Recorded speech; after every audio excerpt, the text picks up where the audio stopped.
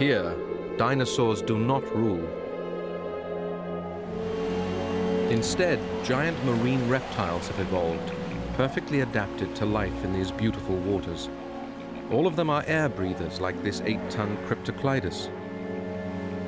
On the land, they are cumbersome hulks. But in the water, they are transformed.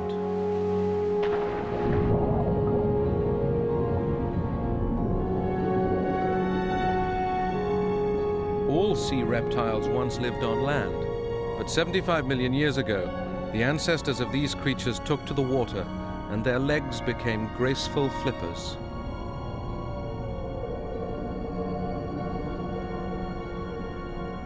They share this shallow sea with other strange Jurassic creatures, like the ammonites that ride the currents, snaring small prey with their tentacles. These rich, sunlit waters are on the northern edge of the ancient Tethys Ocean, the sea that separates the Earth's two continents, one in the north and one in the south. Once a year, they are the stage for a remarkable natural drama.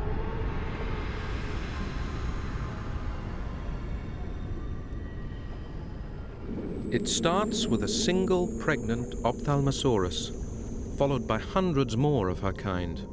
All are gathering here from deeper water to give birth.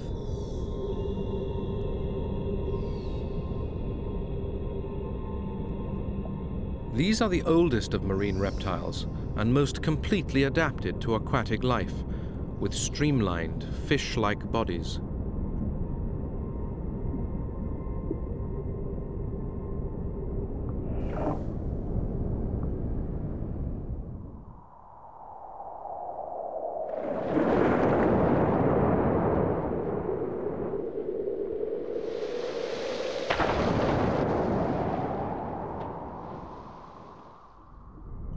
Most other marine reptiles, like Cryptoclidus, use all four flippers to chase the blizzards of fish through the water.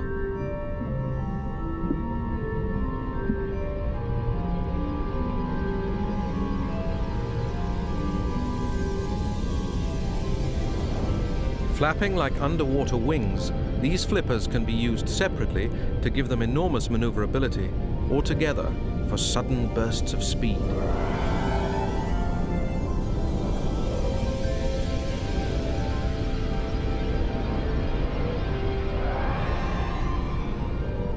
This unique method of locomotion is destined to disappear from the ocean at the end of the age of the dinosaurs.